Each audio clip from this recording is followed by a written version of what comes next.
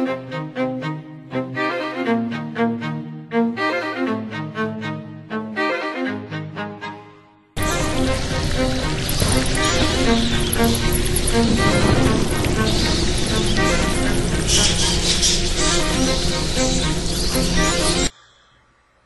guys, JTISREBORN here, bringing you another edition of Horror Movie of the Week. Now, we just did the whole Friday the 13th thing, and, I'm not saying I'm Friday the 13th out, but I think it's time to do something a little different. Now, this movie we actually did a review on for Epichorrorfans, but it hasn't been a Horror Movie of the Week. And, the sequel just came out this previous weekend, and it had one of the biggest openings of all time, like in the month of, it had the second biggest opening of all time, September, one of the biggest horror opening weekends of all time. Almost as much as The Conjuring. Pretty much the biggest horror opening weekend for September. Yeah, definitely. We're going to talk about the first movie. This is none other than Insidious. Man, this is a pretty creepy ass movie. I mean, I saw this in theaters twice. The first time, it really caught me off guard by how entertaining the movie is.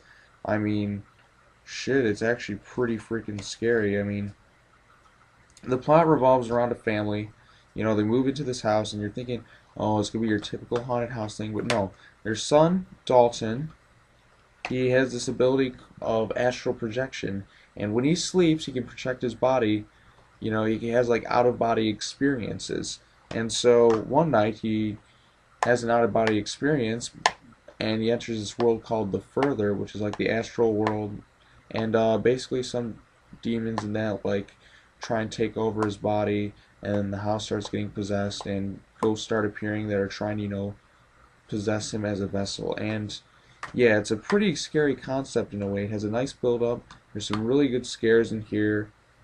James Wan is one of the best directors in horror today. Pretty much is the top guy. He's very successful. It's the music is very creepy. Darth Maul's in it, so that's pretty cool. It stars Patrick Wilson and Rose Byrne as the parents, and we find out throughout the movie, spoiler alert here, that Patrick Wilson, he also had the ability of astral projection and passed it on to his son. So, Insidious, pretty great movie. The sequel just came out. Spider-Jack just reviewed it, and Danny, AJ Punk, and I are going to review it as well because, well, we wanted to give our thoughts on it too, but Spider-Jack beat us to the punch. But anyways, Horror Movie of the Week, Insidious. Go check it out. It's a pretty freaking awesome movie. So, yeah, you can't go wrong with Insidious. So, best horror movie of 2011. One of the best. I think it's the best horror movie of this decade. But that's just me. I mean, it's only 2013, so it's the 2010s. It's my favorite. I like it more than, The Conjuring. I think Conjuring's kind of overrated in a way.